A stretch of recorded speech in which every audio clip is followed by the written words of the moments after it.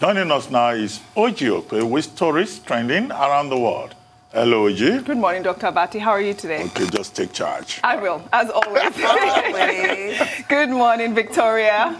You know when I call you Victoria. I know what it means. Good morning, Rufai. How are you? Oji, my charge for you is to take charge. I will. Good morning. And good morning to you, viewers. We begin what's trending with reactions to President Muhammadu Buhari's warning that he will not allow the repeat of the nationwide NSAS protest that demanded the dissolution of the Special Anti-Robbery Squad Unit, or SARS, as it were known. The president, in a meeting on Tuesday with the National Security Council, said the relevant stakeholders, including the youth, will be carried along with the activities of the government. He added that he will continue to lend a listening ear to the people and their demands, as well as initiate regular dialogue with stakeholders so as to avert a repetition of the wanton destruction of public and private property and avoidable loss of lives. Meanwhile, Nigerian Afrobeat musician and one of the foremost promoters of the NSAS protest, Seun and Kuti, on Tuesday, held a briefing just hours after the Lagos State Police had surrounded the Africa Shrine in an attempt to stop an NSAS protest meeting organized to discuss lessons learned from the protests. Seun had taken to social media the day before to criticize the government for clamping down on people's right to freedom of association. He said his family received a badly written letter from the Lagos State Police warning against holding the meeting tagged Mass Meeting, NSAS, Movement, Lessons and Tasks. The musician, however, decided to revive a political movement of his late father, Fela Anikulapo Kuti, called the Movement of the People. Well, let's listen to what he had to say about the movement and the letter he received from the Lagos State Police. This is the movement that is built with the people, that is built for the people, and will be run by the people. We want to be able to create a new Nigeria where there are no more special Nigerians that will have to be the leaders. Nigerian citizens can no longer meet in this democratic dispensation. First of all, manager is spelled as manger. I'm not joking, I mean, I'll pass it around, you can all see. The grammatical error of the letter, so many things here just jump at one as so inept. You know, it's almost laughable. If it wasn't this serious, this is comical. You know, and I'll read the letter just real quick so that you all can hear it. I write under the corporate social responsibilities and your precedented support to Alausa Police Station about the mass meeting of the movement of the people, tagged NSAS movement, lessons and tasks, which is to emerge. I'm reading that is read. I'm reading that is on the edge. You know, this is not my grammar, please. Nice. Which is to emerge on Tuesday, 17 November 2020 by 12 noon, venue African Shrine, Ikeja, Lagos State. I want to quickly recall your attention to the recent NSAS protest nationwide, which staged the nation in the last 5 weeks and end up being violent. Causing multifarious destruction, looting and burning down of government and private properties within the borders of the state, as well as causing deaths and injuries to both security agents and innocent law-abiding citizens. Which for me is the reason for them to come and protect us. You understand? Anyway, but it is on this premise that it is on this premise that I write such a gathering. I write that such a gathering or meeting planned to be hosted at your venue is not welcome at this perilous time, when the security of the nation is not welcome at this perilous time when the security of the nation is trying to find her foot. Not 1 foot, not 2 feet, but many foots. It was a lot more than many foots that was in that letter, Dr. Abati. But I mean, I couldn't believe the letter when I read it 2 days ago. I believe it was sent on Monday. And it really needs to be investigated because it shows a whole porous, system of government at this point that whoever is responsible for writing a letter is not able to do that. But also, the issue about the clampdown of the Africa Shrine was a big problem yesterday. A lot of people were outraged because basically it wasn't a protest that Seun had planned to do. I think it was a meeting just to talk about lessons that have been learned during the protest so that they could find a way forward. I'm very proud of Seun, really, because he went ahead to continue the movement that his father had earlier. And also with President Muhammadu Buhari's reaction to the NSAS protest. I mean, I think it is welcome in what he said, in terms of the dialogue that he wants to continue to have with the youth. But I think a lot of people misunderstood the fact that he said, I will not allow it to repeat. But I think it's just the idea of having that repetition of the wanton destruction and also the loss of lives that he really meant to say that he wants to prevent. Tundu. Well, you're completely spot on. Yeah. And I'm going to do a Mr. Efeni now. It's most unlike me to start criticizing the headlines, yes. But you know Mr. Efeni has taught me a thing or two. Oh, good. So I appreciate the way this day couched that headline. Okay. Buhari outlines action plan to forestall reoccurrence of #EndSARS protests. That is a realistic, a factual portrayal of what happened. Other papers ran with clickbait. Right. Or he forbids this, it's sounding really draconian and authoritarian. And when you read the substance, it's completely different. So thank you for that, Mr. Efeni. And I agree with you, Oji, with regards to Seun Kuti's situation. What is a political party without meetings? How on earth are you going to ever reach a consensus? Are you going to make your plans? Surely that should not be criminalized. It's completely uncalled for. And this is the contradiction that I've been talking about for a few days. The president, and it appears at the center, you have the president taking a conciliatory approach. And then you have others really waving a big stick. Really, what is going on? We need a harmonized federal government approach because it is the primary duty of government to ensure the security of Nigerians. That's section 14, subsection 2. Thank you, Dr. Bati. Yes, so that's actually his job to do, but then it's how we go about it. You must have politics in Nigeria now. It's 2020 is around the corner. You have to have these meetings. People do have to, you know, mobilize. There's nothing wrong with that, surely. And that letter is shocking. And I have to say, Dr. Bati was brandishing his red biro earlier. I wish that was you know what? Now, even apart from the words that were used that were wrong, I cannot stand gratuitous capital letters in the middle of a sentence. Why they capitalize private? And words like that really it's grates. A big problem. Yeah, I'm the punctuation police here. Really? Okay, let me start it from the back, where I ended earlier. Now, I said Akim Odumosu, who is the Commissioner of Police for Lagos State. He's a graduate of English from the Ahmadu Bello University. He's the author of at least 2 books on the English language. One of them is titled Principles of English, in which he wrote, you know, extensively and scholarly about grammar, structure, syntax, and all of that. And to now have a knowledgeable man like that as Commissioner of Police in Lagos, and under his watch, his men, even the Alausa police station, will be issuing this kind of letter. I think that, you know, there is another assignment that he needs to pay attention to. You know, I said earlier on maybe he should organize language clinics for his men. But the truth of the matter is that, look, every organization, whether it's the police or whatever, should have a quality control unit.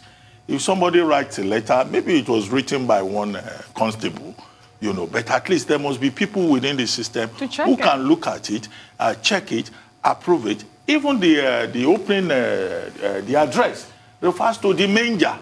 Africa Shrine. It's shocking. Now, not manager. Not the manager. So, I mean, maybe the whoever is the constable or the recruit that wrote that letter, imagine that the Africa Shrine is a place where wild animals gather. So he had to talk about the manger. So this kind of thing is embarrassing because this letter has gone international. It's all over the social media. Can you imagine somebody working in Metropolitan Police, London, looking at this and you say, is this the police in Nigeria? Yeah. And then that just validates for you all the issues about accidental discharge, mismanagement of ammunition, because people will wonder, who are these characters? I'm telling you. Now, second point, there are many Nigerians who have said, look, the minimum qualification for working in the police should at least be a degree. And those people will find a justification in this. Say, people cannot even express themselves. People cannot write a simple letter. The third point is that it draws attention to the collapse of our education system. When we were in primary school, they would teach you the structure of a letter, salutations, this and that, you know, punctuation and all of that. Now, how did it go so bad in Nigeria that you can't even have ordinary people wearing uniform who can just write a presentable 4 paragraphs?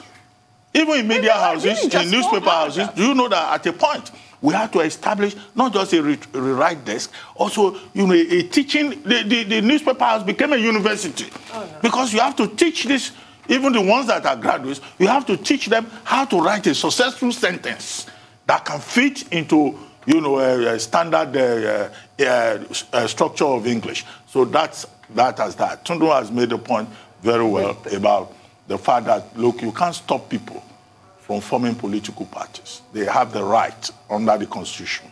You cannot stop people from meeting, associating. You cannot also stop people from expressing themselves. Senator Ogunlewe talked about the fact that, Seun Kuti should not have mixed NSAS with movement of the people. No.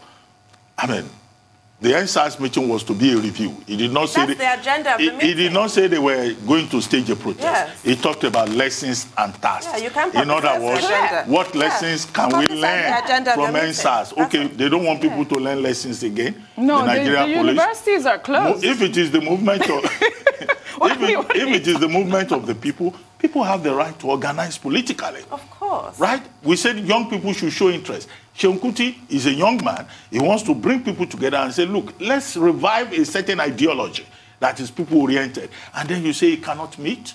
And then the family said, well, we don't want trouble. Well, I think the meeting still heard, but there was low attendance. No, it was closed.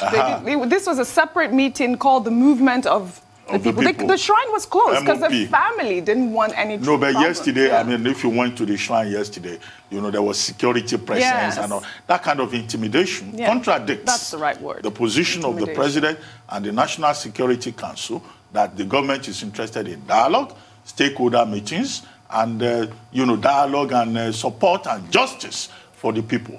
But what we have been saying, either the arrest of Eromosele or the harassment of Modupe Odele, or, you know, the freezing of bank accounts, or the use of an agent to take about 50 persons to court, all of these are contradictory. And the first step is for the president to say all of that must stop, because he, as father of the nation, as leader of Nigeria, does not want that. And Tundu, you are right, and that's a lesson, not just for people who cast the headlines, also for readers of newspapers. Do not just judge a story by the headline. Because a lot of people, once they see a newspaper, they just see the headline. No, I couldn't even take any reactions because they didn't make any sense. They write the story, just, they write the story in their own heads. President. Before you jump to conclusion, read the story. Correct. Rufai, your take on the story. I mean, I'd like to recall all your attention to very pertinent things in this country. And you're still in the process of recalling your attention to the fact that this is just indicative of the fact that we have lost it. I don't know if you guys got the point I was trying to make here, because that was in the letter. I recall your attention. I mean, we've lost it a great deal, and it's something we can laugh about, but it's something we should be crying about strongly. We have an educational system. Yes, we can say probably a Constable wrote that, but you'll be amazed. People with master's degree in this country can't even write any better, Dr. Abati. You need to see some people with PhDs. That's why it has gotten to a point in this country you wonder the institution that churn out PhDs. You need to see the way they write. And it behoves on all of us to take things seriously in this country. It's looking like we're losing the ship. And we need to be very critical about it. I feel very sad for my country today. Well, may we not sink like the Titanic. We're never going to sink. So. Amen. It will never happen, Rufai. I assure you. We'll take another story. Nigeria's Federal Capital Territory Administrator has reacted to a viral video by a restaurant owner who alleged that her business place was shut down illegally by the Abuja Municipal Council Area. In a series of tweets on Monday, FCTA said it was the court officials that sealed the restaurant following her disobedience of a court order. It added that the action followed the failure of the restaurant's management to prove that their staff conducted food handlers tests as required by the law. The restaurant owner, Leila Othman, has, however, apologized to the Federal Capital Territory Administrator and the Abuja Municipal Area Council for false accusation. Meanwhile, suspected officials of the Abuja Municipal Council Area were seen in a video trending on social media demolishing a departmental store in the Wuse area of Abuja without prior notice and with people inside. Let's take a look. Yeah, they did not even inform people that are upstairs, and they are demolishing a building, and a shop is open upstairs. They did not even inform us. Our life is in danger. Our life is in danger here. Very, very unfair. I know, this is really, really bad. Employers are here working. We are upstairs and they are demolishing downstairs. This is really terrible. This is really terrible. Thank God one of us just peeped from upstairs. Wallpaper was upstairs. They said one order from above. See what Nigerians are doing. Is this our problem in this country? This is really terrible. This is terrible. Our life is in danger. Our life is in danger. Our life is in danger. We have millions of products up there. Our life does not matter to this government. This is injustice. This is really terrible. Baby, I'm coming. I'm coming.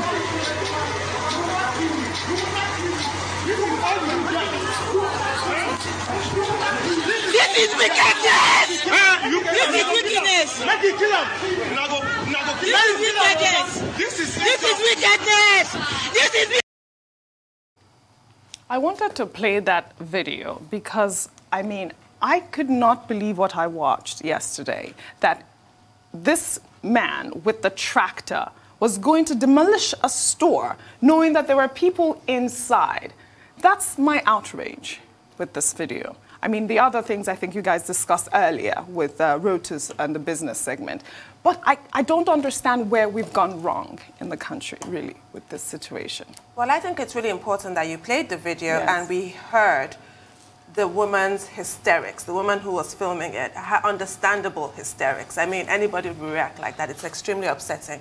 But Rotus, in the name of, you know, Audi, Alteram, Partem, right, we always hear the other side. Rotus gave the explanation advanced by the council, saying that this person who was supposed to have reserved that lower floor, the ground floor, for a parking lot. And my question was, at what point was he given a stop work order when they saw shops going up? It's better to give a stop work order before the building goes up like this, rather than wait, have people move in, have people invest, and then come and demolish the building. It seems really inhumane, even though, yes, of course, they did say that the owner of the building flouted violations, did not pay this or that, loopholes. And then there was something to do with trees as well.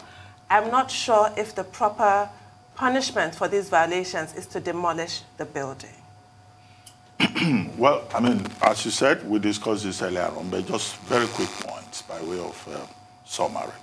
One, there's a lot of sadism in, you know, the corridors of government. Yes. People think because they occupy certain positions, they can just be sadistic, you know, and I guess maybe that's a reflection of the experience that we have had collectively as Nigerians. People just want to use their position to inflict punishment on you. You know, I agree with that. We made a very strong point about building approvals, the National Building Code.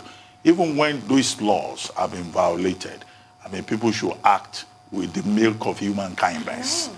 And then three, you know, I also raised the point earlier with Rutus about corruption within the system. Now, when these approvals are procured or are given, sometimes, you know, there are certain things are overlooked by certain desk officials who now say, well, go ahead with your building, don't worry. But tomorrow, another person comes to that same office who may have a different attitude, and he will say, look, there are violations. We are going to enforce the law.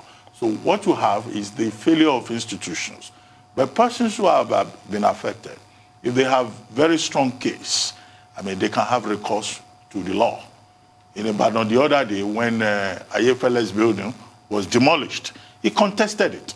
And the state government, in fact, ended up rebuilding the structure for him. So it's for the people, if their rights have been violated, not to sleep on their rights. Beyond that, we cannot make any presumptions. Yeah, but there is a lot of loopholes in terms of communication. That viral video with the lady, Lydia, who was crying, talking about the fact that they had closed her shop, her restaurant, with people inside, was because she was not communicated to. And that was the reason why she didn't... Yes, she apologized. She's apologized. That's what I've just read. Yes. She's apologized now. But so there was some lapses on her part. Exactly. Yeah, but don't let us always blame the federal government. This is the thing. Exactly. In Abuja, there is the FCTA, well. Right. Federal Capital Territory Administration. There's also AMA, yes. Abuja Municipal Area Council. Right. Because when people say this government, you know, you have to locate it appropriately. Yes, that was... Rufai, please, your quick take on the story before we go. I mean, I'm quite sad. You guys have said it all. You start to ask questions like, do we really have empathy in this country? What makes us human beings? And even if somebody has violated the law, is there not a better way to go as regards that? Is it always we have to demolish and destroy? Haven't we demolished and destroyed properties enough in this country?